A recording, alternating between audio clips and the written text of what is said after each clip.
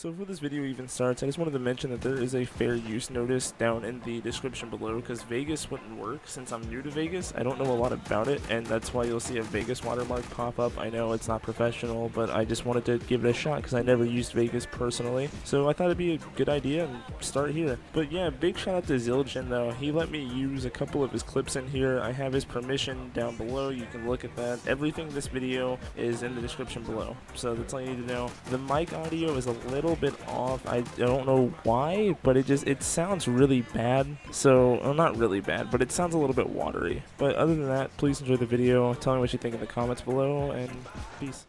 You can't handle the truth! Okay, so I love how here he puts the "you can't handle the truth" intro, which is what he always does. And it's funny, because out of all people to be putting that, he's the one that can't handle it. He's been called out plenty of times, and he never learns. It's insane to me how he thinks that other people can't handle this. Minutes ago, do not click that link. Now, if you do own a PS4, click that link. You're going to love that trailer. I can't click the link unless I own a PS4. Do you hear how asinine you sound right now, J-Tech? It's funny at this point. Like, I don't even know why I'm wasting my breath on this guy. Fighting crime, so it confirms in the description that it's by Sony. No shit, it's not like they own the rights to Spider-Man or anything. I'm just gonna skip this part because he just reads the description on the screen. There's no use in me keeping it in here. Interactive Entertainment. It's a partnership with them, Insomniac Games, and Marvel. It's a three-person partnership, okay? If it was going to go to another platform, Sony would not have to be involved in it. But they're involved in it, so it's not going in. Okay, Sony can be involved in whatever they want. Some Sony published games have been ported over to other platforms, some with them being the main publisher and others with them being a secondary publisher for the game to go to certain regions, including but not limited to the Destiny series, Uncharted, Neo, and COD. I'm just saying that their name can be on it as a publisher, but it can still be available to other platforms. Anywhere. This guy tries to shame me, and I guess by shaming me, he's also shaming other people that brought a Spider-Man t-shirt, including the developer themselves, that went to E3 with the identical Spider-Man t-shirt that I was wearing around New York City. I'm going to get a new Spider-Man t-shirt when I return to New York City next Friday.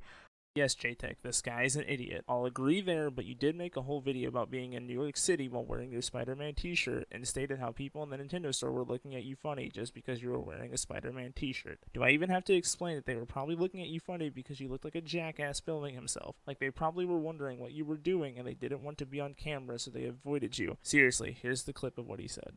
I got a lot of mean looks from the Nintendo people. I highly doubt they know who the hell I was because I don't get on camera a lot. But I got a lot of props for that shirt when I went into the Sony store. Yes, you probably got props because they were like, oh, Spider-Man, cool. So good job, I guess. You finally got some recognition, but still failed to get recognition as an official YouTuber. To take more pictures of the landmarks to compare in my epic comparison to Insomniac Spider-Man game and the real images that I have of New York City. His epic comparison, you know, where he'll say things such as how everything is realistic and how the game looks just like real life. You know I'm right, people. And then he'll give the credit to Sony and then Insomniac second, and he'll say Sony got the credit for getting such an amazing game, even though they do own the rights to the Spider-Man series. I do acknowledge that, but it's pretty sad he admires the company before the developer that made the game. So let's continue. J-Tech is clueless about gaming and tech. Anyway, who the hell wears a Spider-Man t-shirt when someone is 30 years old? Laugh out loud. I'm not 30 years old, so you got that information wrong, and I don't see a reason that anybody shouldn't be excited about Spider-Man. Besides the fact that it is an exclusive game. He's always exciting. People go to see the movies. There's like 3 movies this year. The Marvel Infinity War, Spider-Man was in there. Everybody was excited. There's a Venom movie. He's a iconic Spider-Man villain. Then you got Into the Spider-Verse at the end of the year. And, of course, the Spider-Man video game. I don't think age is going to restrict anybody from being excited about this Spider-Man phenomenon this year. You forgot to mention that anyone can see the movies. It's not exclusively locked to anything at all unless you live in a country that doesn't allow that type of distribution. But even then, you can still get a copy through different methods, which I do not encourage, but it's still an option to some people. Doesn't really matter what the fanboys want to try to make you feel, but yeah, I'm gonna always be excited. It doesn't matter what you want to say about my age. I'm willing to bet if the game wasn't a PlayStation exclusive, you wouldn't be nearly as excited as you are since it is. I wear. We're going to continue to something that's very important that everybody should do. If you see a PC fan or Xbox fan spreading misinformation about the exclusivity of this game, you should alert Insomniac. I did it 2 times in 1 week, and I got replies every time. Maybe this kid, whatever his age, got told by someone that it was and got excited about it. Spreading misinformation is a thing you're pretty good at, JTech. I mean, shit, Rags for Tangent and Zildjian have called you out for it, and yet you still do it. Just look at your channel. JTech, you spread misinformation in Zill's livestream also about Spider-Man being a good game, and it still hasn't come out yet. How do you know the game is going to be good? Are you basing this off of pre-release awards? If that's the case, then every Call of Duty should have been amazing, but they weren't. I like this comment.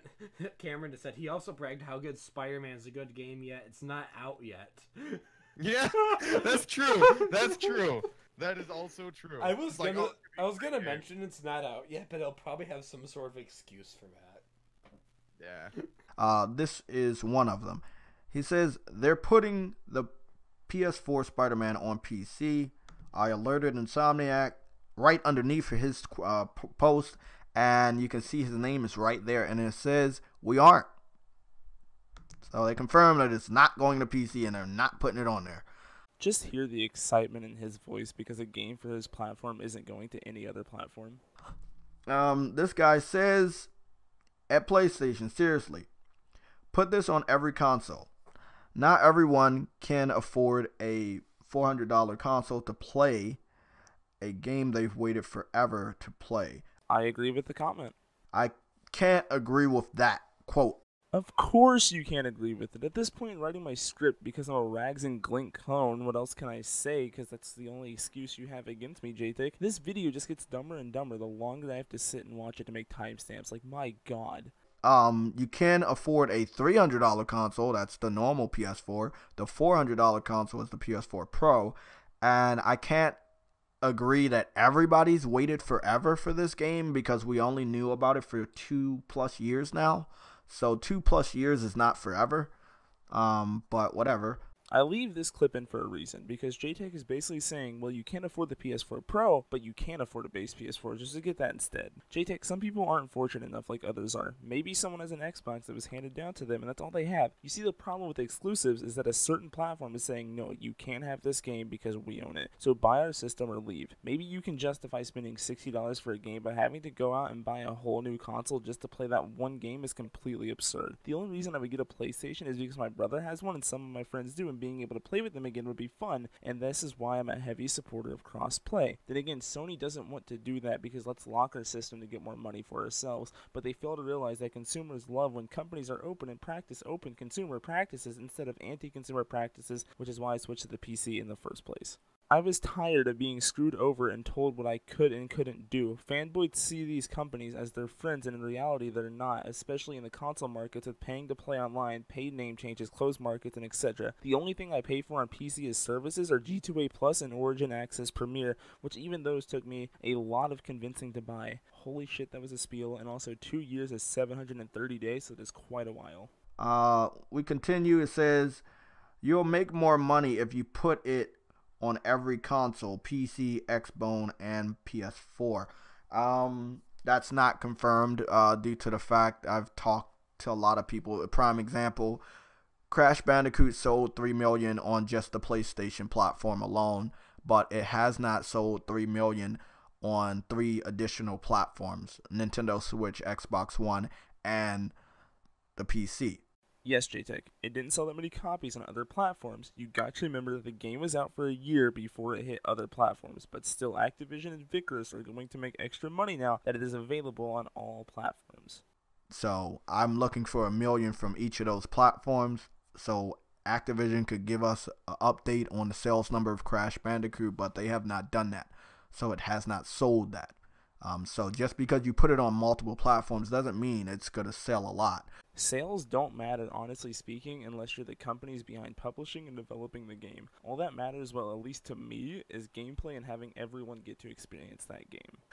Look at God of War selling 5 million in 1 month. There are tons of multiplats that came out right near God of War, before God of War, or after God of War that did not sell 5 million in 1 month. So that's the lamest excuse I've heard, and I will be able to combat that a lot more after Spider-Man has been available to the public for 1 month and we see the sales reports. Seriously, like, my brain cells have committed suicide. Like, you think I'm joking, but I have a massive headache and hard-on from all the great content I'm getting by making you look stupid.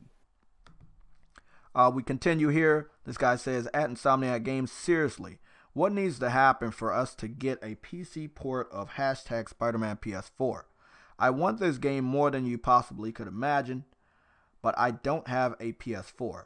Have you no heart? Okay, this guy wants Insomniac to make a PC port, and the have you no heart thing is a joke, just like the PC Master Race is. Now, I don't understand this at all. It seems like he's an adult, if this is his real image. It seems like he's well and capable of scrounging up $300 over a course of 12 months. Again, JTech, not everyone is fortunate enough to buy your beloved PS4. And it's just him being stubborn at that point. Like, you know you can afford it, but you choose not to. Yep, being stubborn by asking a dev to port a game that to him and to many other people looks good. According to JTech, that's stubborn since you won't support the console it was launched on. So if that's the case, then anybody playing Undertale on a PS4 needs to buy the game on PC since you were all just port begging scum. You see the stupidity in that, right? So how about you choose to ignore the game? You don't have the platform that it's on. Just don't worry about it. You're kidding, right? Like, there's petitions online for Sea of Thieves and Cuphead to be released on PlayStation, so I guess they should just up and forget about the game since they can't get it on Xbox. Like, that's your logic, and it's sad. I'll have links to those petitions below for you to check out, and actually, fourth wall break here, but a kid commented on this petition, and it brings a lot of value to this argument for exclusives being anti-consumer. This is another time I helped Insomniac out this past week. This guy says, the new Spider-Man is a port. It was made on a computer, but it is not the same kind of port as a re-release. Okay, this comment confuses my brain, but what I'm getting is he's saying the game was designed and developed on a PC, which majority of games are, and then they got put onto a dev console and have it ran on the hardware it is designed for. This is what he said, and then I let Insomniac know.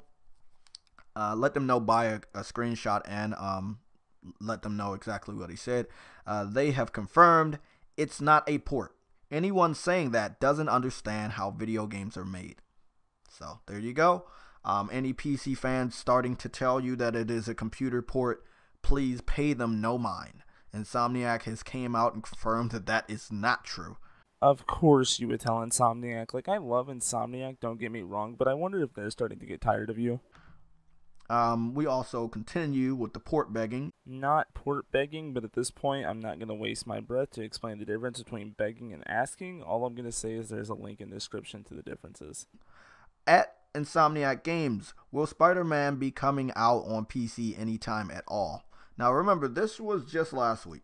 This was August.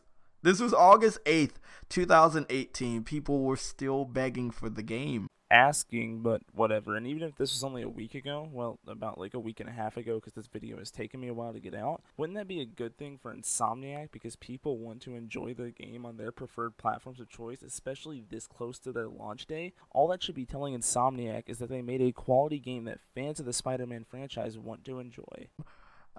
To be on PC. This is port begging at its finest. Really, again, JTech, port begging. My God, you love that word just as much as everyone in the gaming community loves to shut you down. Here's another one.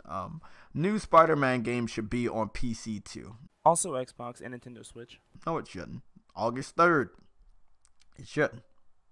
Okay, and why shouldn't it? You failed to back up a point again, JTech. I'm not surprised. Listen, this is by the same guy. It says, at Insomniac, how many retweets for a PC port of hashtag Spider-Man PS4? Once again, this was in August. This was April 4th. Well, a tweet like that helped Carter Wilkerson get nuggets from Wendy's, so it's not that far-fetched. but the same guy. I need hashtag Spider-Man to get a PC port pretty bad. That is port begging right there. Grade A port begging. You are actually a fucking idiot. Here's another one. I wish the new Spider-Man game was available on PC. Platform exclusives are dumb. Well, PC has more platform exclusives, so I guess that's a dumbass platform, huh? You failed to mention that this kid is 12. I don't mind you going after people more mature, but seriously, a 12-year-old. Even in his bio, it says he is 12, and you didn't blur out his picture or his name, and his profile picture has changed now, so that's good, but even his bio says that he's a huge Spider-Man fan. I'm gonna leave a link to his Twitter. Just go show this kid some love, man. Seriously, he had to suffer being put into a JTech video. Also, most PC exclusives can't be ported due to financial reasons, graphical reasons, and lack of controls. Here's another one. It will probably end up on PC like the previous Spider-Man games. The previous Spider-Man games were all made and published by Activision, right? Activision is a third-party developer. They came out with Crash Bandicoot, which seemed to be exclusive last year, but what did they do? They put it on everybody's platform. Yeah, because they make more money that way. This Spider-Man game is not made by Activision. It is not published by Activision. It's published by Sony. It has the only on PlayStation logo on it. It's been confirmed to be PlayStation by Insomniac multiple times. So that's not going to happen. Shit can always change in licensing, Jay. It's all there, black and white, clear as crystal. So you get nothing. You lose. No, JTech, you lose. Because this whole video, I got to shit on every stupid point you made, and I get views out of this. So technically, I win. So before this video ends, I wanted to put up a couple clips, or a picture and a clip from what Zildjian said and what he sent me. I'm going to put that clip up now so you guys can look and see Zildjian's message to JTech to show him if he wants to come back on the show he can, but also his personal opinion, how he wanted to find out who he is. So here's the message.